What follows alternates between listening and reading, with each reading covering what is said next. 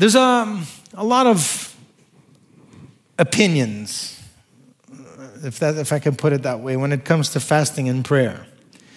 And you would think that in Christendom, that there would be this collective celebration that would take place overall about the fact that there are those who feel the necessity or want to undertake this discipline of fasting. You would think that there would be excitement. I'm just looking to see where the excitement is. Woo, 4 people. That's going to be powerful. You would think that there would be this excitement and a collective joy, that there are people that have come to understand the value of and the impact and the necessity of fasting. And by the way, when I say fasting, it's always coupled with prayer. If you fast and don't pray, it's a diet or a hunger strike. But it's always coupled with prayer. I mean, it serves no purpose for any person to sit in their room with the door closed and not eat for 21 days. It just doesn't work that way. So I just want to say this up front. If you hear me refer to fasting, for the sake of time and less words, which it's a futile exercise, it's always coupled with prayer. Amen? Now, again, you would think that there would be this excitement, but the reaction of some Christians are quite shocking. Well, let alone the world. The world will say, well, you're nuts. But when it comes to Christians, some of their reactions are shocking. You have those that come out and try to discourage you. Why would you do that for? What, are you crazy? Aren't you living in the right times? Aren't you living in the new covenant? You don't have to do that kind of stuff. You have those that try to discourage you from partaking in a fast by bashing you. You think that you can add to the complete and perfect work of Christ Jesus? Who do you think you are? And you get some of those. And you have those who try to bring out the holiness card and say, well, who do you think you are? Do you think you're holier than thou? But I don't think that there's such thing as being too holy. You know, when someone says, you're too holy or you're trying to be too holy, I don't think there is such a thing. I don't think you can try hard enough. I don't think there's any effort that should be spared when it comes to holiness. But you have those types of critiques that come across. Some think that fasting is a form of asceticism or self-punishment. And I can assure you, we're not punishing ourselves. People think that we punish our bodies in order to gain favor with God. And that's not at all. The irony is that when it comes to the opposite of fasting, like gluttony, it's celebrated. I mean, if we announced that we were having a hot dog eating contest in our youth group, and whoever can eat the most hot dogs and all this stuff, you'd have people cheering, like, yeah, amazing. And it just shocks me because that is actually not good. That's actually sinful behavior. It's a celebration of decadence. It's hurting your body in a different way. But I want to set the record straight this morning because obviously I'm going to be talking about the fast that counts. Number one, we're not crazy. Number two, we are certainly not adding or taking away anything from the finished work of Christ by fasting. We're not adding to salvation. We're not getting more saved. You can't be more saved than you already are. Either you're saved or you're not. We are not more holy than others, but we would like to be. And sometimes denying the flesh helps that process. And we're not punishing ourselves. To go without voluntarily shows that our spirit is more in control than our flesh. You know, over the years in fasting, I've come to the conclusion that not everyone will support the effort. And I wish I could say it's only outside of the church. No. In a sense, fasting is not a team sport, but it's something that is driven by one's convictions based on scriptural understanding. There are those who do not see the necessity in fasting, and I wish them well. Then there are those who are completely legalistic about it, driven more by form than by purpose. But I believe that fasting is necessary for the advancement of the kingdom and the part that you play in the kingdom. I believe that fasting plays a key role in demonstrating for yourself that your spirit isn't as weak as you think it is, and that you're not controlled by the desires of the flesh, but you are driven by the desires of the Spirit and the things of God. I believe that fasting brings clarity and causes you to focus more on the spiritual reality of your life than you normally would, that you would normally spend time thinking about some of the realities of the spiritual side of your life. But I'll tell you why I see the necessity to fast. And we'll probably talk about it at length at another time, but it's a very simple reason. If you ask yourself, why, if you were to ask me, okay, I'll use myself as the guinea pig, and maybe you can apply it to yourself. Pastor, why do you fast? Why do you think it's necessary to fast? And the simple answer, 2 words, Jesus fasted. There's a whole theology there. There's a whole doctrine that can be built around that. You know, in the New Testament, there are only 2 references to Jesus fasting, and they both deal with the same event. So it's mentioned twice, but it's referring to the same time. You'll find both in Matthew chapter 4 and Luke chapter 4, where he spent 40 days in the wilderness, and while he spent those 40 days in the wilderness, he just didn't walk around in the wilderness, but he fasted for those 40 days. And I'm also certain that Jesus, being a Jew, also fasted at the prescribed times of Judaism as well. Like, for instance, on the Day of Atonement, they were to fast. I'm pretty sure, even without mention, Jesus, being an exemplary Jew, fasted when it was time to fast. But I'll touch on that matter at another time. But in a nutshell, if the Son of God incarnate, you hear me, the Son of God incarnate felt that it was necessary to fast, then as a disciple of the Lord Jesus Christ, I will fast too. If it was beneficial for the Son of God incarnate, well, then you better believe that it's beneficial for you and I. So, if it's for my own spiritual growth and development, so that I can be an effective Christian in this world, then you know what? The bottom line is, sign me up. On a personal and experiential level, I can attest to the benefits and the results of fasting and prayer. You know, it's been 13 years since I took the pastorate of this church. And I've been ministering at this church for those 13 years, and we've made it a priority as a people, as a church, as a community, to fast and to pray regularly. And because of that, because we fasted and we prayed, we've experienced altogether, by the way, the results of that time of fasting and prayer. For one, we're freely standing in this location in St. Leonard, which according to the world at the time was off limits. This was not supposed to happen, according to people.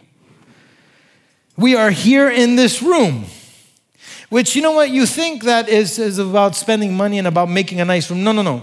You have to understand this, that when we first wanted to move here, that this room was the point of contention, that we were not allowed to have a place to gather that had more than 100 seats in it. And look where we're sitting now. When we were told that we would never have a permit, when we were told, as long as I'm here, you will never have a permit for that building, because of our times of consecration and fasting and prayer, not only do we have the permit, we have the proper permit, and no one can take it away from us.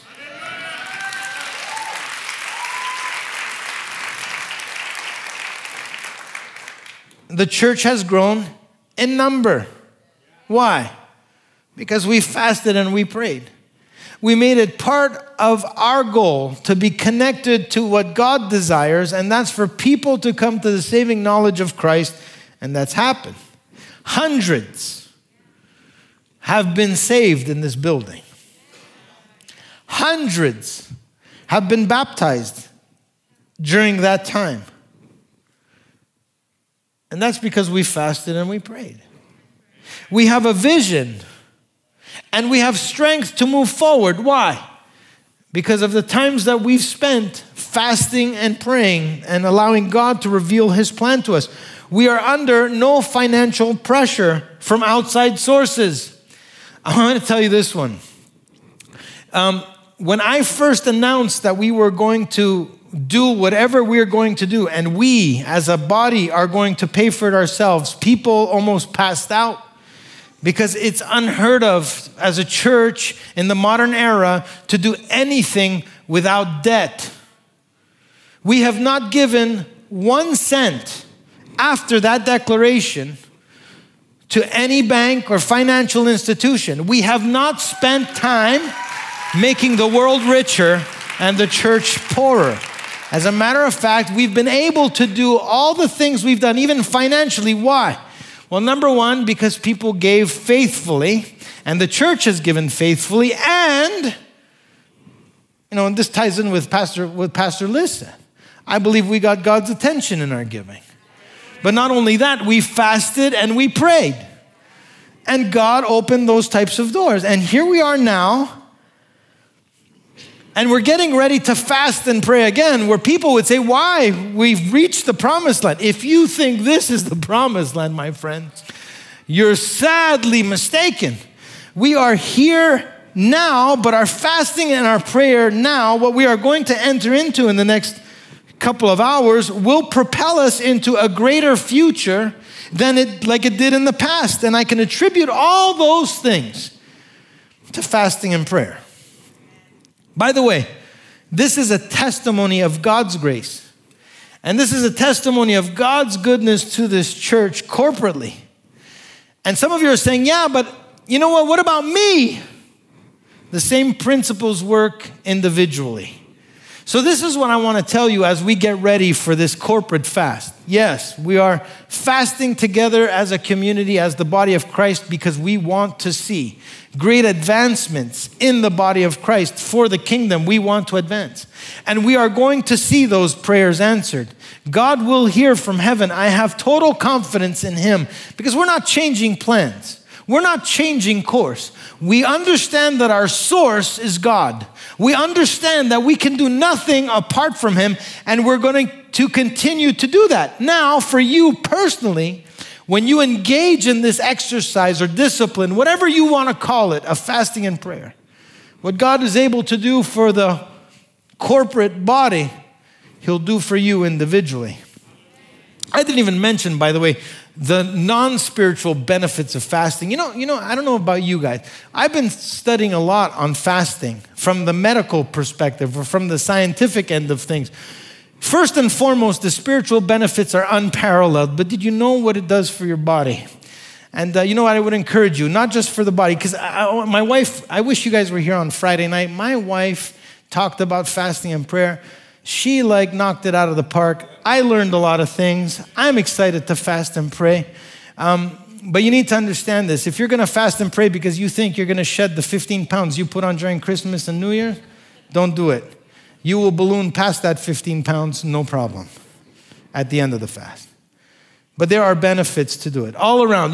God, this stuff wasn't by accident. God didn't say, you know what, I have an idea. I'm going to tell people to fast, and it's not going to have any kind of other implication other than spiritual. No, when you follow what God does, I come to find out that it benefits you spiritually and it benefits you physically. Amen?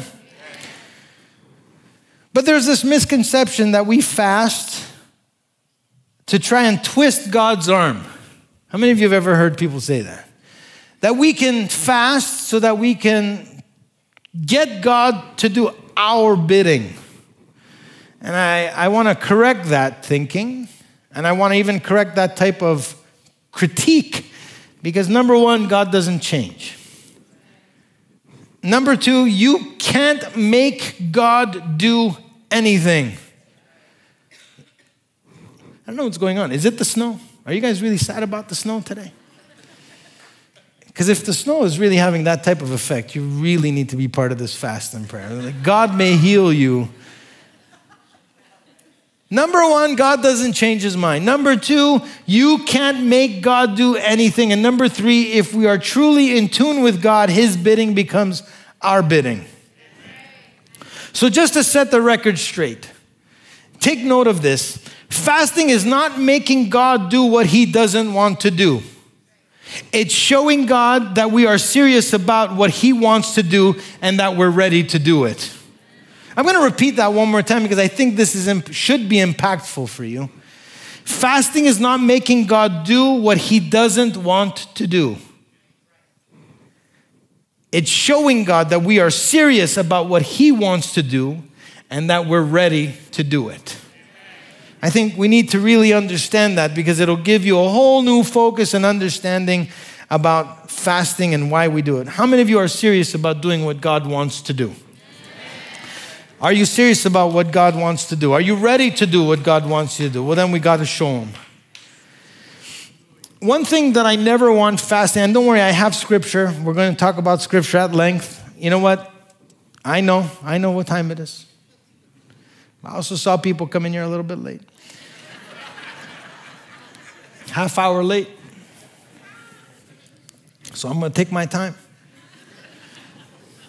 The ones that came early, I know you don't want to go. We'll stay. One thing that I never want our fasting time to become is a gimmick. And that we rally around at the head of the year and say, listen, you know what? We're going to fast because it's what we do. If it's something that makes you feel connected or to be part of the community, if it's something that you've become used to doing, I'm going to say a lot of this today. Please do yourself a favor and don't fast. Because if fasting became something for you that's just wanting to connect you to the community so you could feel part of something, you don't need to do that. We love you. We accept you. You're part of the family anyway. But fasting and prayer is for those who are done with the status quo. Fasting and prayer is for those who want to do more and who want to be used by God for more. Attitude, by the way, is everything. I wish you were here again on Friday night when my wife was talking about, she did a masterful job. I can't say it, I'm winning all kinds of brownie points today. My wife did a masterful job on talking about fasting and prayer. I would encourage you to watch the replay because there's a lot in there if you're serious about the fast. But one of the things that she said about fasting, which again is always coupled with prayer, is that it's not a religious ritual. It's not something that we do to meet an obligation. It's not something that we do to check off the list and say, look, we did it. And you know what? We've fulfilled our obligation. And so now we can move on to bigger and better things. Much about the new covenant that we have in Christ Jesus is that we've been freed from the rigors of religious ritual. And our actions have become voluntary based on the only obligation that we have as believers, which is love. Why do we fast? Not because we're forced to fast, not because pastors said we have to fast, not because the Bible, it just tells us if we have to fast as a religious exercise. No, we do it because we love the God that we serve and we want to demonstrate that love even in our fasting. And the motive and the attitude behind whatever we do, whether it's fasting or anything else, must always be what? Love.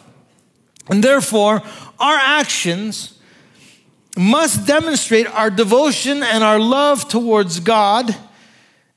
And that's what I believe that the Old Testament alluded to when we read certain chapters of it. You know, when you read the Old Testament, you realize that the people had the law. And they followed the law to a T. They made sure that they were so religious about crossing every T and dotting every I, if you will, that they made sure that they fulfilled the obligation to the set of rules that was presented to them. They were involved in all the form. But at a certain point, it became that it was all about form, and their hearts remained unchanged. As a matter of fact, their hearts were really far from God, who was supposed to be the central part of their worship. You know, God brings something against the people of Israel at a certain point. So if you have your Bibles, turn with me to Isaiah chapter 58, and now we'll get into the text and we'll talk about it together. And there are certain lessons that we can gain and learn from them. We're going to go through the chapter, and we'll read it together as we go through, and we'll make some comments. But at a certain point in time, we get to this prophet by the name of Isaiah. How many of you know the prophet Isaiah?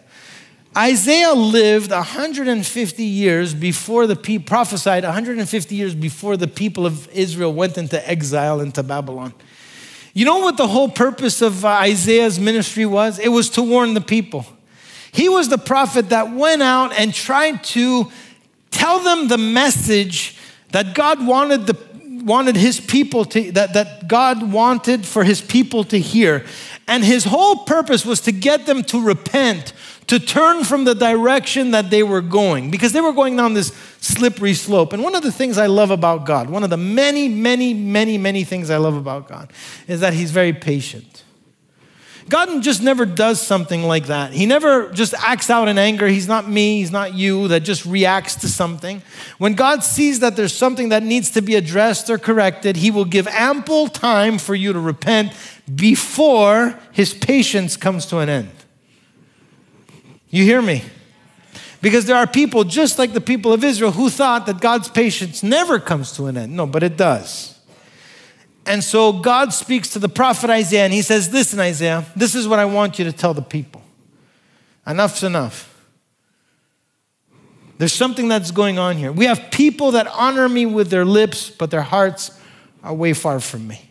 We have people that are so steeped in religious obligation and fulfilling the religious duties and living by the letter of the law that they have no love for me anymore.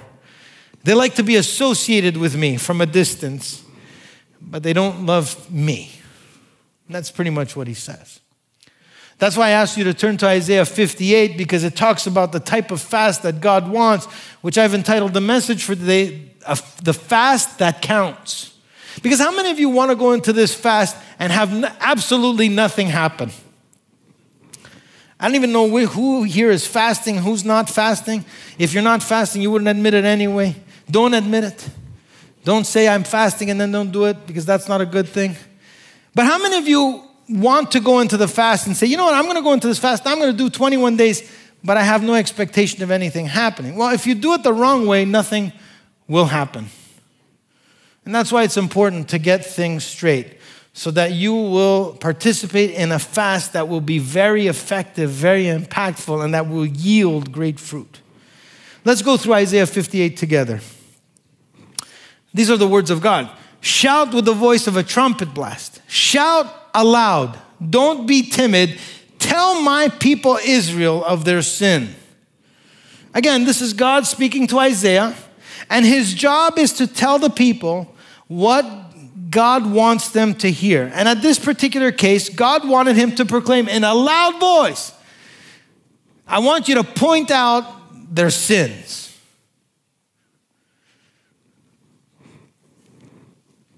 These are people that prided themselves on the fact that they were the chosen people of God. They prided themselves around the fact that they were the only monotheistic religion around. They prided themselves on the fact that they had such a rich heritage of God demonstrating and showing his power in for them throughout their history, from the time that they came out of slavery to the time they went into the land that they were currently occupying by that point, to God showing how powerful he was with all the conquests, with all the battles they went through, God showing miraculous signs and wonders over and over again. These people prided themselves on who their God was, but they had become so proud to the point that their piety had really just become hypocrisy. Well, here's the charge in verse 2. Yet they act so pious. This is their sin. They act so pious. They act so holy. They come to the temple every day and they seem delighted to learn about me. They seem delighted. You know what impacted me about reading those verses the other day? That even, I'll apply it to us in the modern day, that God knows our heart. Just like he was able to point, they seem to come to the temple delighted, but they're not. God knows our hearts. God knows why we do the things we do and with what attitude we do them. God knows if we're really in love with Him and love Him, or He also knows if we're just going through the motions. They act like a religious nation. They would never abandon the laws of God. Why? Because within the laws of God, there's security. It gave a framework for how to live. They ask me to take actions on their behalf, meanwhile, pretending that they want to be near me. They say, "We fasted before you," verse 3. "Why aren't you impressed? Why have we've been so very hard on ourselves and you don't even notice it?" Let me ask you a question. Is fasting something that we do to impress God? No. I'm going to say this and it's going to sound very down, but you guys are already in a down mood, so it doesn't matter. I don't think you can really impress God all that much. And I'm careful how I say that.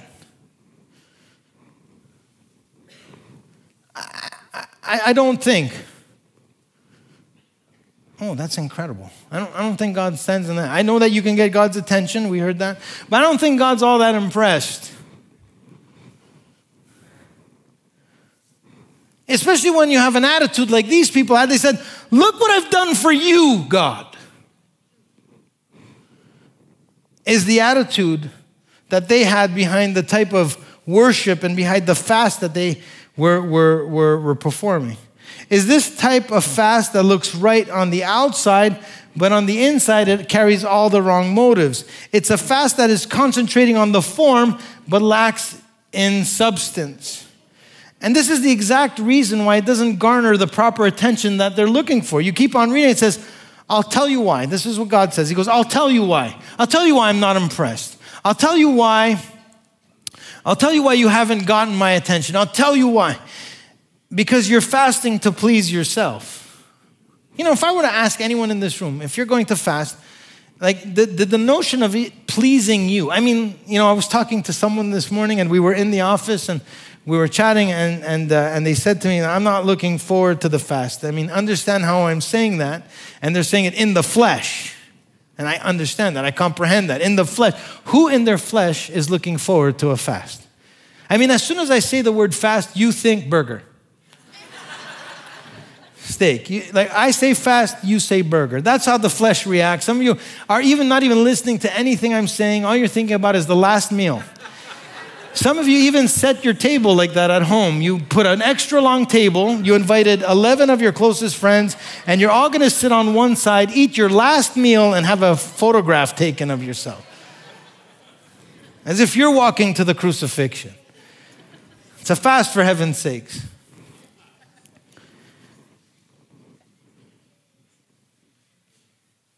I've never thought of fasting for pleasing myself, but it gets God's attention. When your motives are wrong, when your motives are self-serving, it gets God's attention, but the negative kind of attention, not the positive kind. It's the type of fast that's egocentric, meaning that it's you-centered, and not theocentric, meaning God-centered. God's looking for those that will fast, that will have Him in mind and have Him at the center of their thoughts. The type of fast that pleases yourself is the type of fast that satisfies your religious duty, but your heart is far from God and He's not even in your considerations. Look at the continuation of verse 3 and on. It's even while you fast, you keep oppressing your workers. What good is fasting when you keep on fighting and quarreling? This kind of fasting will never get you anywhere with me. You humble yourselves by going through the motions of penance, bowing your heads like reeds bending in the wind. You dress in burlap and cover yourselves with ashes. Is this what you call fasting? Do you really think that this will please the Lord? What's the main problem here? That was a rhetorical question, don't answer. There's no change. This hit me hard personally. Because I remember fasting, and what would happen is during the times of fasting, whether it was a week or 21 days or 3 days or whatever it was, I would lose my temper.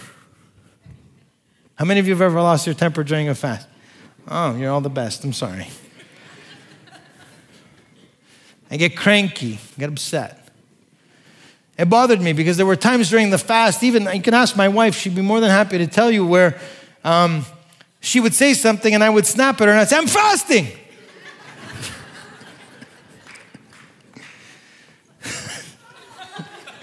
That loud. Where I couldn't be bothered. It was like, I'm so concentrated on just doing the fast that, you know what, I'm not mindful of my behavior. I'm not mindful of what I do. And you know what, I come to realize that cancels out the fast. Because that's exactly what he's saying here. There's no change. I'm going to tell you what the primary goal of fasting is. And some of you are going to be shocked by what I'm going to say. But the primary goal of fasting is change. The primary result of a fast is not just the changing of the situations around you or changing of the situations that you find yourself in, although that is going to happen if you're doing it right. But the primary focus of fasting is not changing the people around you. It's about changing you.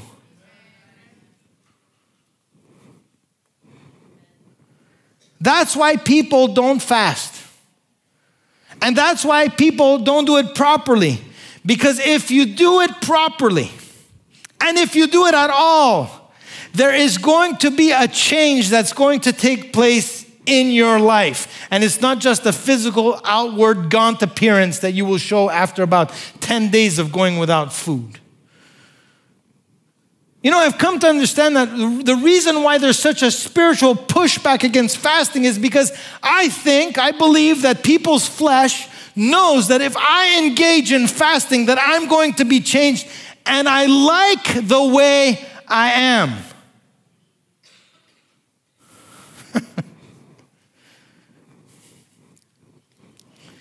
We can wrongly approach a fast with the idea that if we do it, we'll get what we want. What you should want first in a fast is to be changed. Now listen, we gave out this list of 21 prayer points. 21 prayer points a day for 21 days. The same prayer points. Pray them over and over again. Because why? Because we believe that when we pray, when we fast, that things change. Situations change. For instance, salvations and revival in all ages. We pray for church ministries. We pray for the pastors and the leaders. Please pray for the pastor and the leaders. Pray for the senior pastor because the junior pastors are, anyway. We pray that God would raise up ministers for the gospel of Canada. We pray for expansion. We pray for new church plant. We pray for Vancouver, the church in Vancouver. We pray for spiritual awakening in the nation. We pray for Canadian pastors and churches against the evil agenda. We pray for justice and freedom. We pray and ask the Lord, anoint me with fresh oil. See, this is the part that I'm interested right now. Anoint me with fresh oil. Empower me to be fruitful. Direct my steps. Have your way in my family. Thank you for divine health throughout 2024. Thank you for the salvation of so on and so forth, and whatever else you want to add to the list. When you pray and fast, you must pray and fast that the Lord indelibly change you.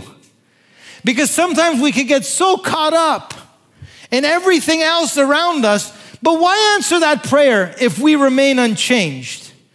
Don't you understand, in order for you and I to receive the greater things that God has in store, that we can't receive them in the present condition and situation that we find ourselves? That if we want to go to different places with God, there has to be a process. There has to be this perpetual change that takes place in our lives. And that's one of the things that fasting does. We wouldn't be able to handle what God has in store if we remained who we were last year. Essentially saying, listen carefully, you can't put new wine in old wineskins. You can't put what God has for tomorrow in yesterday's storehouse. You have to be ready for tomorrow. You have to be prepared for tomorrow. You have to be changed for tomorrow. You cannot remain. What happens, by the way, for those of you that listen to that, you can't put new wine, old wine in new wineskins. Sorry, new wine in old wineskins. What happens? Do you guys even understand wineskin? I never had, my uncle had a wineskin. He had it hanging there. We tried drinking out of it. It was a fake wineskin. It tasted of rubber. It was just covered in leather. And what happens when you would take an old wineskin and put new wine in it? You put the new wine begins to ferment. It makes bubbles. It expands. What happens to the old wineskin? Poop. It explodes and you get wine all over the place. What God is doing to us in a fast is He's making us a container that's able to contain what's coming next. We need to be changed first. And then the changes come along around us. You know what people have? People have this fast and carry on approach. I remember when that was a big thing. Be calm and carry on. Remember that? How many of you have the t-shirt still? You're dating yourself. Well, that's what people have when it comes to fasting. Fast and carry on. We're going to fast, we'll do it, but we're just going to keep on going in the same way, the same direction, no change, no nothing. But I'm telling you what, it's painful. We fulfill our religious obligations, so let's keep things the way they are. Let's just keep moving forward the way they are. I did what I had to do. Now God better be impressed, and He better do His part, and He better take notice of me. My concern is that people could go through all the motions. You can do a 21-day fast. You can do the most extreme fast and everything, but at the end of it all, you remain the same. If you have no intention of being changed, I'm warning you now because we're going to start in a few hours. If you have no intention of being changed, if you want to remain the same, please do yourself a favor and do not fast. Because all you're doing is dieting. If you have no desire for a heart change that leads to behavior change. You know, I talk to a ton of people. They say, I have a temper problem. I have a jealousy problem. I have bitterness in my heart. I have unforgiveness in my heart. I have trouble dealing with such and such a person. I've been hurt too many times. I've been this and this and that. And they say, how do I change that? Well, you can pray and ask the Lord. Has it changed over the years? No. Then maybe it's time to add fasting to that prayer. Maybe it's time to really get serious and say, God, I want to change. I want you to change me indelibly. I want you to change me. Bring me to the point of no return. I want to be a different person. I want to be able to walk into a room, for instance, and come up to that person that I can't stand and all of a sudden love them. It's not going to happen by your willpower. It's going to happen by a deep and profound spiritual change in your heart. If you have no intention of doing anything more than you've done. By the way, I've noticed this about some people. If you're in this early retirement mode, because you've already done a lot of things, you've been involved in the church for so many years, if you've determined for yourself that you've done enough, but again, you're going to fulfill the religious obligations because it's what the church does at this time of year. Do yourself a favor and don't fast. By the way, for me to say that, and as some of you are thinking about it in your mind, am I on early retirement mode? Yes, you are. People who were once very involved, people who were once energetic, excited about winning the lost, about being involved in what's happening in the kingdom of God, all of a sudden said, well, you know, I've served my time. I've done. You don't finish serving your time. You serve God with every breath that you have, from the first to the last. If you're on early retirement mode, don't fast. Please don't fast. Because you're just going to be grumpy. And I can't deal with grumpy. I'm grumpy enough for all of us. That's why I'm fasting. So maybe the Lord could get a hold of my grump. A fast must lead to spiritual change. and not be about fulfilling a religious obligation or religious ritual. That's what's going on with people. That was what was going on with the people of Israel at the time, and it made God sick. There was a pride that was associated with what they were doing. They were so convinced that what they were doing was right and they were doing it all right, that God even had to call them out on it. You pretend to want to be around me, he says. You pretend that you like me, but really all you like is the benefits of being around me. But it's really just so you can have my benefits and do nothing and have nothing to do with me. That's what he says in verse 2. Well, God, he's a corrector. If God points out something wrong, you definitely know that he's going to point out the right way of doing things. And that's what he does in verse 6. This is the fast that God wants. He says, no, this is the fast that I want. I don't need the religious stuff. I don't need you to pretend. If you're going to do it, let's be serious about it. This is the fast that I want. Free those who are wrongly imprisoned. That's justice, by the way. Lighten the burden of those who work for you. Let the oppressed go free and remove the chains that bind people. Share your food with the hungry and give shelter to the homeless. Give clothes to those who need them and do not hide from your relatives who need help. If all you get, as many others have gotten from these verses, by the way, that this is the proof text that you no longer need to fast, well, I don't know what to tell you. Because that's not at all what the text is saying. He's not saying don't fast. He's saying, but if you are going to fast, you're going to do it the right way. That fasting must lead to real actions and real changes. And he lists out all these different things, like what? Remove the chains that bind people. Stop oppressing your workers. Make their workload lighter. Because that's what the people of Israel were doing. They were fasting. They were living religious. They were living under the blessings and benefit and his protection. And yet there was life as normal. They were no different than the heathen nations around them. Why does he tell them to do all these things? Why does he say this is the type of fast? Because it's not only depriving yourself of food, which, by the way, that's a fast. You deprive yourself of food. It's none of this no Nintendo stuff, which we'll get to in a second. But it's denying yourself of a lot of other things. You know that when you come to the aid of someone, you're denying yourself. You know when you give the poor money, what are you doing? You could have bought yourself a cup of coffee with that $3. Instead, you're forgoing the cup of coffee so that person can have a cup of coffee. When you open your doors to someone else, you're forgoing your privacy.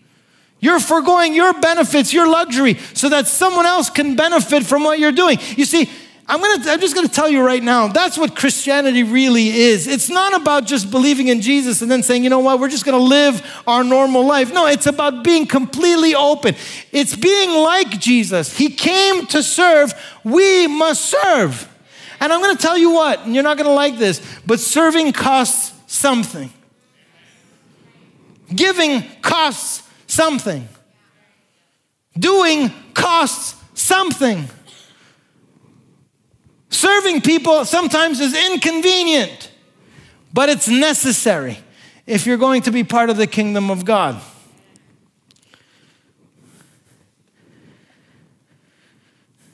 But you know what I noticed about these words? They were eerily familiar to me.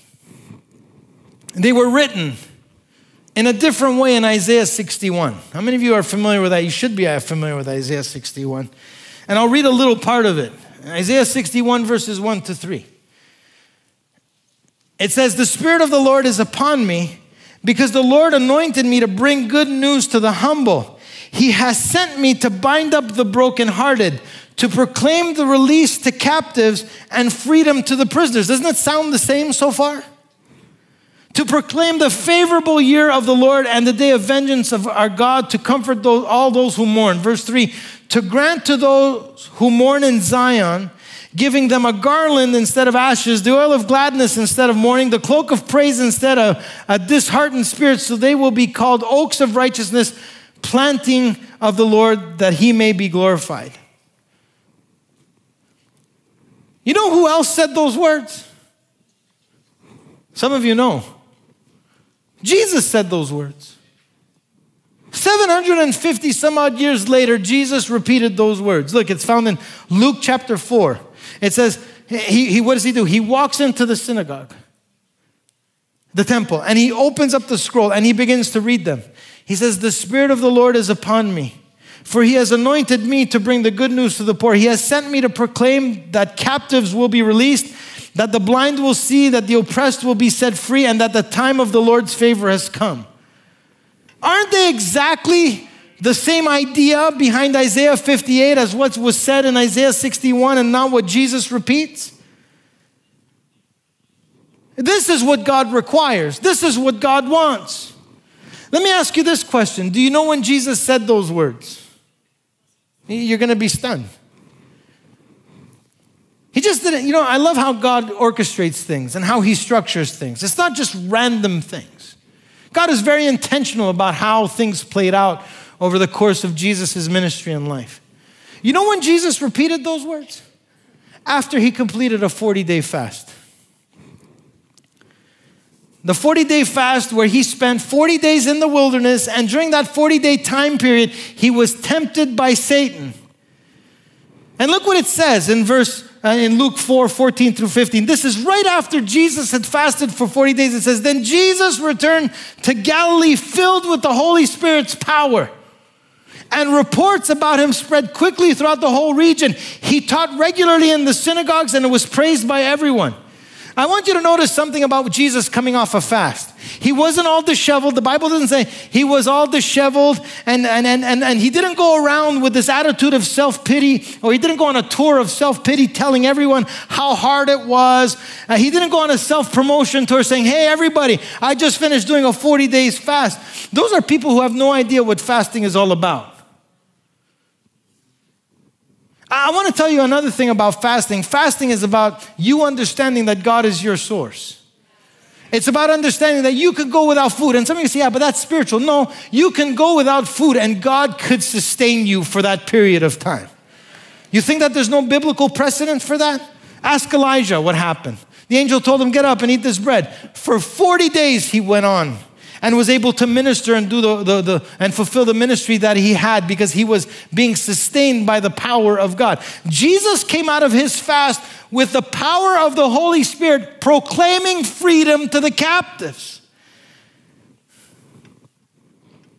What does it mean? It means that Jesus went after the fast to fulfill that which God wanted him to do. He got to work doing what God wanted him. One of the many reasons as to why God sent Jesus was to show us how to do things the right way. Yeah, I don't know if you noticed that. I want to be like Jesus. Well, if you want to be like someone, you got to imitate someone. The other day I was watching a documentary, Kobe Bryant. How many of you like Kobe Bryant? I don't even like basketball. I'm the type of person that if something catches my attention, it's over. Huh? I become a zombie for 45 minutes. And he was talking, and he was saying, you know what?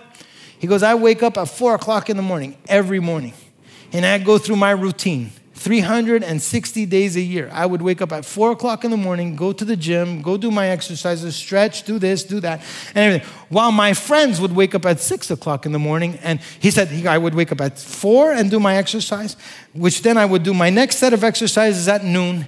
Then after that, I would do my next set of exercises at 4 or 5, and then I would do my next set of exercises at 9 p.m. He goes, because I was disciplined and able to wake up so many hours earlier, I was able to get in an extra workout section that my friends couldn't. He goes, and you think that's not a big deal, but I've been doing that for years. Then some of my friends said, what's the key to your success? What's the key to your greatness? They said, well, I train like this, like that. 5-6 years into their career, they started to imitate Kobe Bryant, and they started to wake up at 4 and do all that stuff. But you know what Kobe Bryant said? He goes, I've been doing it for so many years that they'll never catch up to me. He goes, by the time I finish my career, they're on their way down anyway. Those people were learning from that guy. They said, he must be good for a reason. He must be great because he's doing something right. Let me figure out what he's doing. Well, when it comes to us who are disciples of the Lord Jesus Christ, you want to know what to do? Well, follow the leader. If Jesus went on a fast and came off the fast full of the Holy Spirit, he didn't come back and say, you know what, my first order of business is to go to Udenburger and get myself a double with cheese.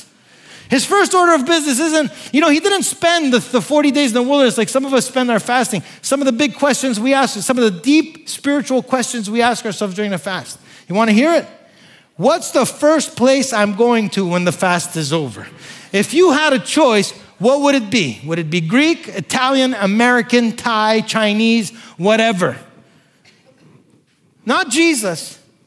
Jesus came out of the fast full of the Holy Spirit and raring to go. And the first thing that he did was that he fulfilled the prophecies of Isaiah. He demonstrated to the people, this is the type of fast that I want. That you loosen the bonds of the people that are bound. That you bring freedom to those that are captive. That you bring hope to those that are hopeless. That you clothe those that have nothing. That you do the work that I've called you to do. That's God's desire when you and I fast. It's not about holding out so that we can fulfill our wish list. I'll tell you why.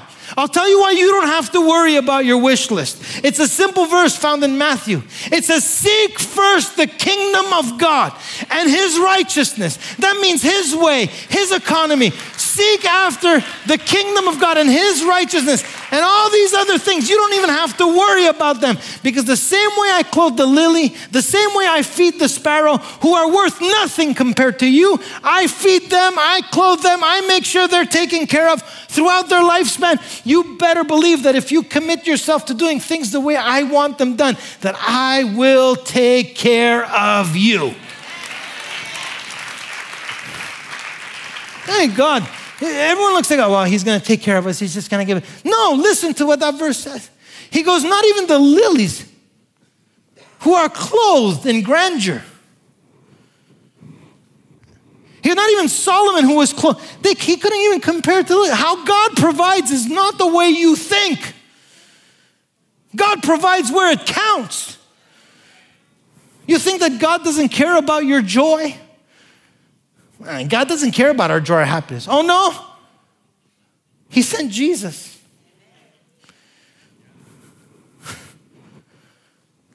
To do what? To save us. To show us the true way. To show us how to live, how to be. To give us a promise. To quote the words of Jesus himself, I tell you these things so that what? Your joy may be partially filled, left wanting, without satisfaction. No, so that your joy may be full.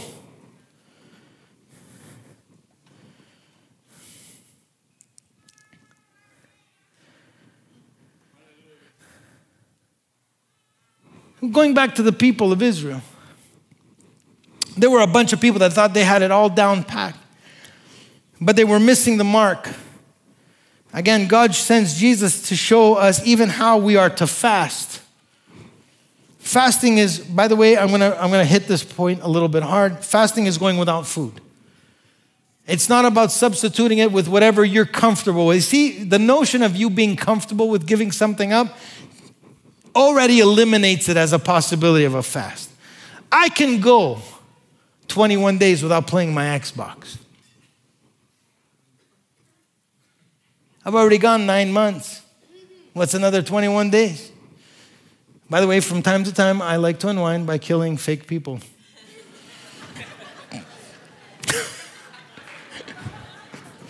Sometimes I name them. No, I'm just kidding. It's wrong. It's not true. It's not true. Not true.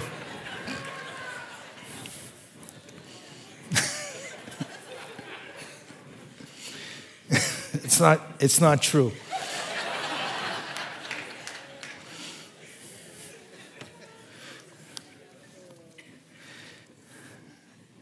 It's not giving up Nintendo. It's not giving up chocolate. It's not giving up Instagram. You can add those. You can say, in addition to, Me covering my mouth for 21 days. I'm not going to play Nintendo. Instead, I'm going to spend that time well, who plays Nintendo anyway? I mean, Xbox, PlayStation, okay. 1, 2, PlayStation, whatever. Ladies, whatever it is that you do, I don't know. I know that sounds wrong that I said that because I know girls play video games too. Apparently. So I'm told. Whatever it is that you do that consumes your time or that you have dedicated way too much time to, you can add that to your fast. But the primary point of a fast is to not eat any food. But the fasting that God describes and that Jesus demonstrates is fasting from food and fasting from fulfilling all your desires to cause God's desire to be at the forefront. And you know what God wants. Let's not pretend like we don't know what God wants. He wants people to be freed. He wants people to be fed. He wants people to be clothed. He wants people to receive hope. He wants people to receive salvation, both then and now. If God's people would engage in what God describes, then I want you to take notice of verse 8. Look at the results. Then. I want you to notice the 4 thens that appear in the rest of the chapter. Then your salvation will come like the dawn, and your wounds will quickly heal. Then. When? When you do it right. Then. Some of you, my salvation, well, you're saved, but you'll live in the joy of your salvation. My wounds will be healed. Is it talking about physical wounds? Possibly. But it's talking about wounds in general. Then your salvation will come like the dawn and your wounds will quickly heal. Your godliness will lead you forward. How many of you want to move forward in your walk? Then your godliness will lead you forward and the glory of the Lord will protect you from behind. Then, when you call. Pastor, I just feel like when I fast and pray, like God never answers me. I just feel, again, I'm going to ask this question, and this is not to hurt anyone's feeling. Who's the fast about? Is it about you? Or is it about God? Is it about His purposes primarily and first and foremost? Because when they are, then, when you call, the Lord will answer, yes, I am here. And He will quickly reply. I've just been praying about this for years. And years and years and years and years. I still have no clarity. There's one thing to pray for something to take place over the course of time and you see advancements, but to never hear anything, to never get an indication, to never get some type of relief, there's something wrong in the matrix at that point. Remove the heavy yoke of oppression. Stop pointing your finger and spreading vicious rumors. Feed the hungry and help those in trouble. Then your light will shine out from the darkness, and the darkness around you will be as bright as noon. The Lord will guide you continually, giving you water when you are dry and restoring your strength. You will be like a well-watered garden, like an ever-flowing spring. Some of you will rebuild the desert ruins of your city. And then you will be known. And then you will be known as a rebuilder of the walls and restorer of homes. I don't know if you're listening carefully to everything that was said. I know sometimes I have a tendency of going off on tangents and so on, but bear with me for this very important point. The fast that counts is a fast that is of a yielded person who's yielded completely to the will and purpose of God. The fast that counts is the fast that says, God first, me next. The fast that counts is the fast that is focused on the me part. When it gets to the me part, that me is going to change and that I'm not going to remain the same. The fast that counts is the fast that drops every hypocritical notion from a person's life, where you're going to do this spiritual discipline, but there's going to be actual change that takes place in your life that affects people around you. You will not be the same. That's the fast that counts. then you will be known. First and foremost by God, but then you will walk in your God-given purpose. You will be a restorer. You will be one who brings healing. You will be one that brings solace. You are the one that's going to bring comfort. You are the one that's going to bring what people need, which is Jesus Christ. You are going to be known by the people around you. You're not, I don't want to be a hypocrite. How many of you want to be a hypocrite? How many of you want to be known as a hypocrite? None. So let's just do it right. Let's walk into this fast a little bit different.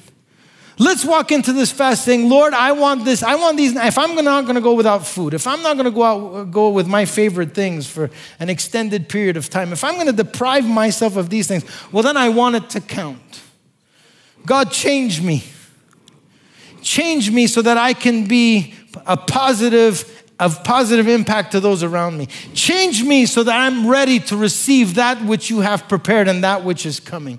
Change me so that I can be given more responsibilities, greater responsibilities. Change me so that I could be an example of what it is to be a follower and disciple of the Lord Jesus Christ. Change me because I don't want to be the same. There's some people that feel that they're in a spiritual rut, and you are. People like to say that thing, what was the definition of insanity? Doing the same thing over and expecting a different outcome. That's not really the definition of insanity, by the way.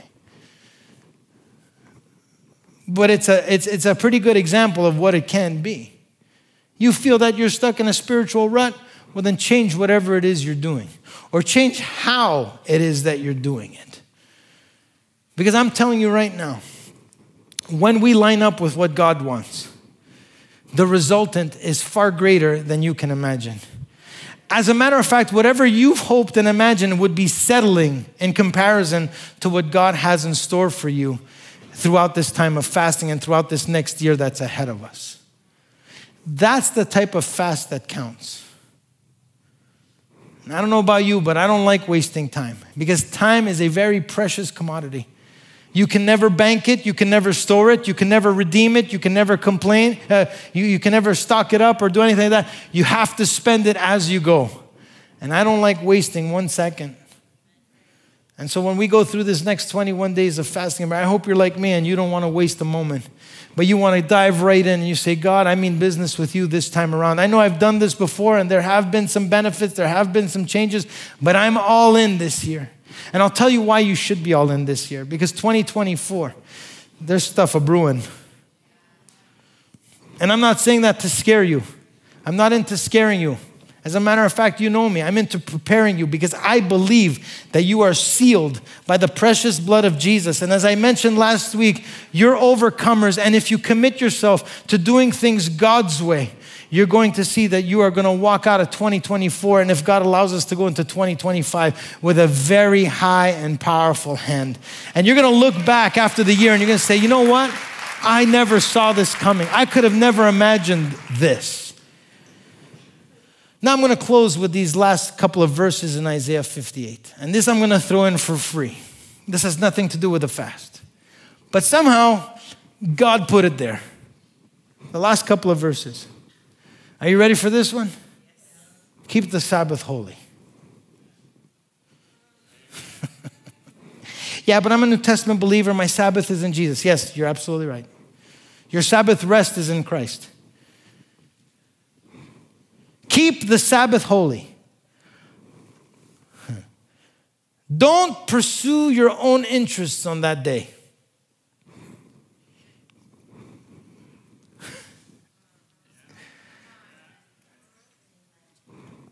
But enjoy the Sabbath and speak of it with delight as the Lord's holy day. Honor the Sabbath in everything you do on that day, and don't follow your own desires and talk idly. Then the Lord will be your delight, and I will give you great honor and satisfy you with the inheritance that I promised to you, your ancestors, Jacob. I, the Lord, have spoken. I know we don't celebrate the Sabbath on Saturday. I know that we come to church on Sunday.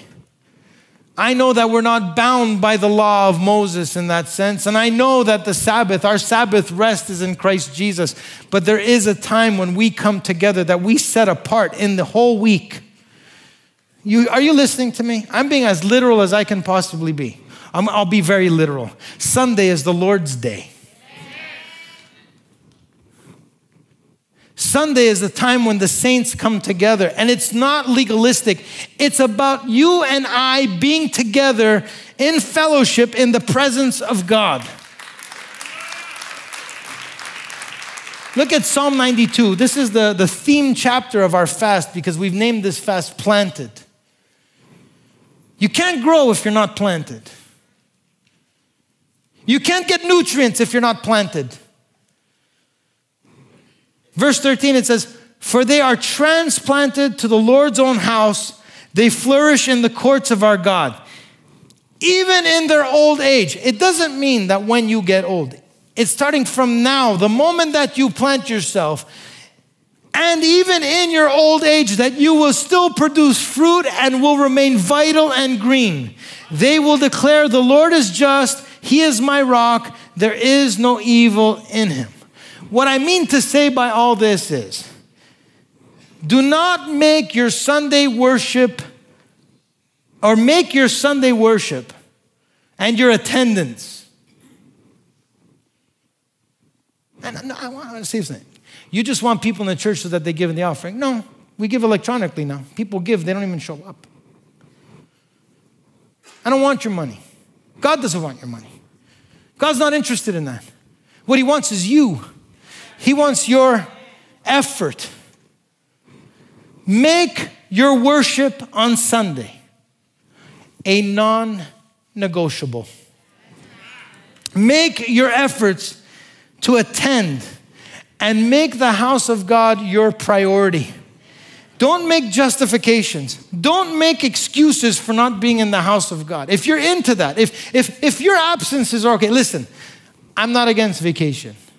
Go on vacation, enjoy. You need a break. Some of you, like today, you need a vacation. You should sign up and go. Go lie down somewhere and get up when you feel okay. Okay? Go on vacation. They say, well, you're saying never miss? No, even when you're on vacation, go to church. Even when you're far away, find a place to worship. Don't sit in your little hotel room and say, no, you know what, there's no church. I'm just going to watch online. Go. There's nothing that substitutes you being in the physical presence of other believers that love God and worship. As a matter of fact, you get encouraged and built up. You become vibrant. So don't justify absence. Oh, Pastor, you're so legalistic. Yes, praise God. What do you want me to say? But value the house of God. It's not just valuing a building, it's valuing the people that you're around. I want to tell you another thing. This has been hitting me hard the past little while. If you make church optional, your kids will make church optional.